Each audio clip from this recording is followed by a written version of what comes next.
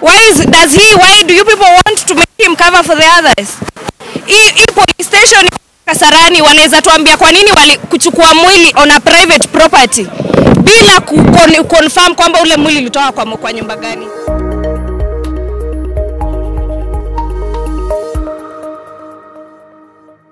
Kwaje wasi? Ile kitu yenye imetuleta hapa lazima juu atuiko fine. Like kuna venye things are not going on well in this country of ours. The reason as to why tunasema hivi ni juu ya huyu kijana aitwa Jeff. Saizi hakuna mtu ajui Jeff. Saizi Jeff ametrend kila mahali, kwa kila social media, kila mahali hakuna mtu ajui Jeff. Jeff ni kijana 23 years. Alipigiwa simu na mtu celebrity na mnamjua nyinyi wote. Akamwambia kuja nikupee job. The guy was full of fun. Zile audio clips zinatembea, zina circulate. Alikuwa anaongea na mama yake. Mama yake hayuko Kenya, hakukuwa Kenya by then. Alikuwa Middle East. Akamwambia, "Mam, nimeitiwa job na fulani, tafadhali na sina fare, ni sort na 200, nipate nini? Nipate fare." Na akapewa fare.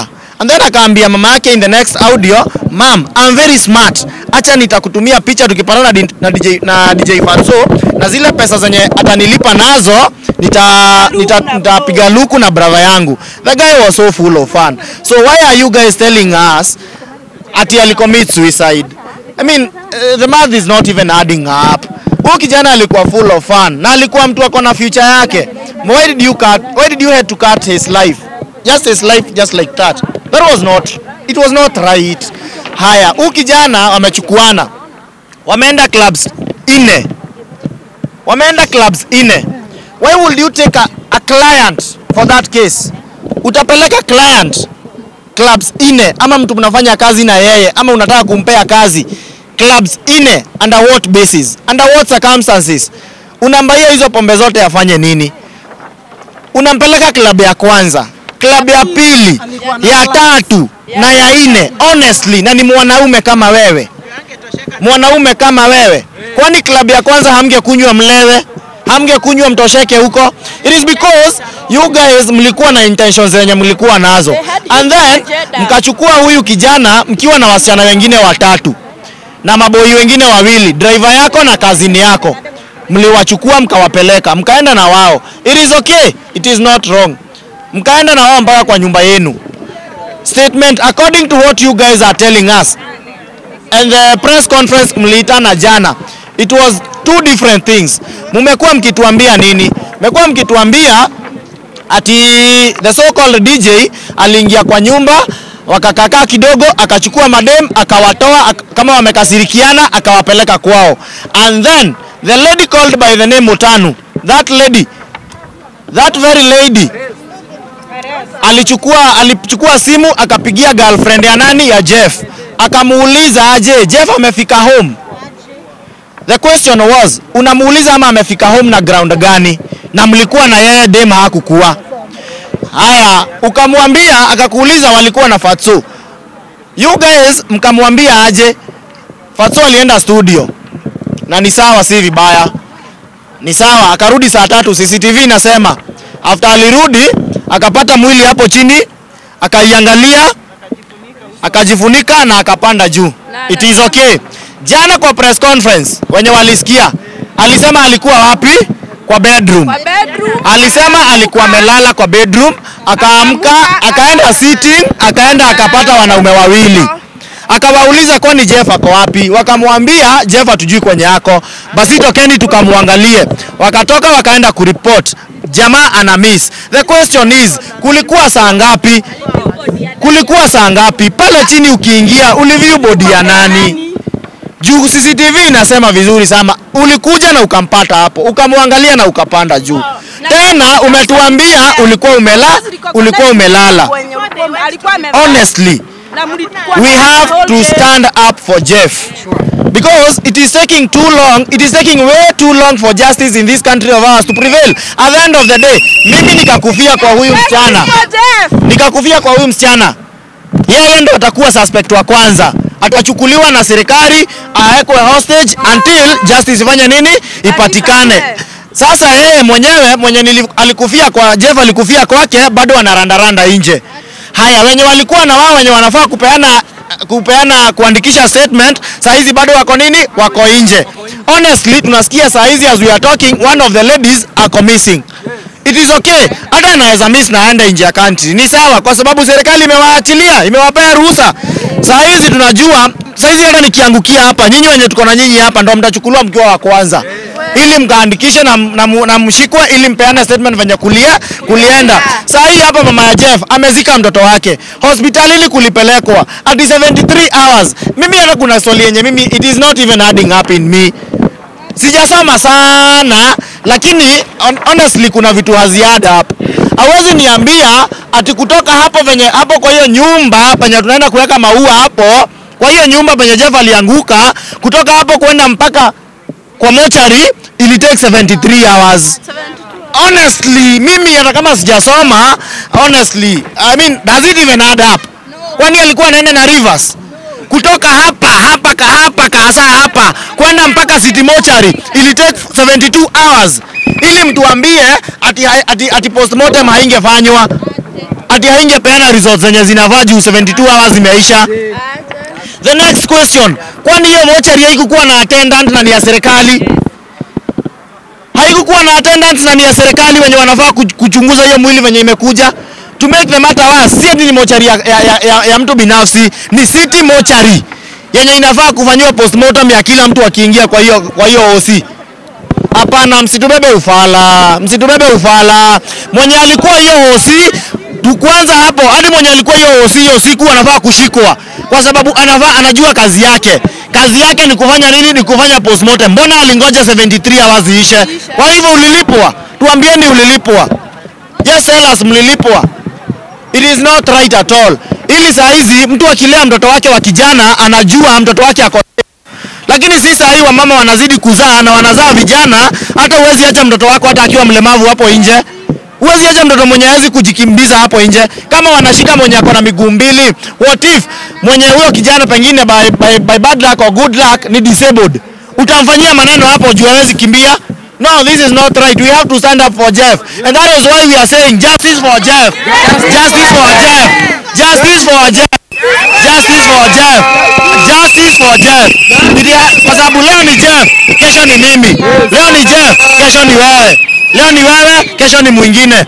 We want this to come to an end. Justice for Jeff.